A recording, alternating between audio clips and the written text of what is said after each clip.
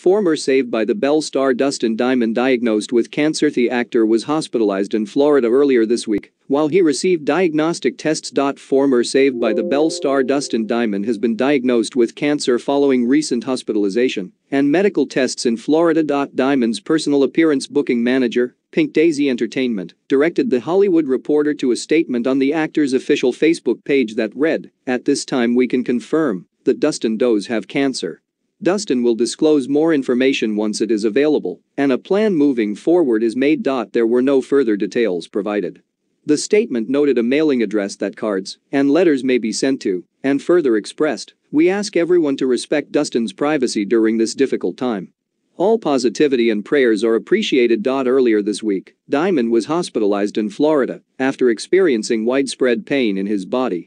At that time, a statement on his official Facebook page read, "Dustin is indeed going through some medical testing currently. We will release more information as it becomes available and appreciate all positive thoughts and prayers. This will your only place to get the official news on Dustin." Diamond Saved by the Bell caster Mario Lopez took to social media to share that he reached out to Diamond following the news. "I connected with Dustin earlier this evening, and although the news of his diagnosis is heartbreaking, we remain positive that he'll overcome this.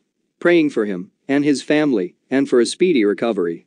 God bless," Lopez tweeted alongside photos of himself with Diamond. The actor, best known for his role as Screech in the teen sitcom Saved by the Bell, was last seen in the Funny or Die comedy series Zack Morris's trash and workplace comedy Your Pretty Face is Going to Hell.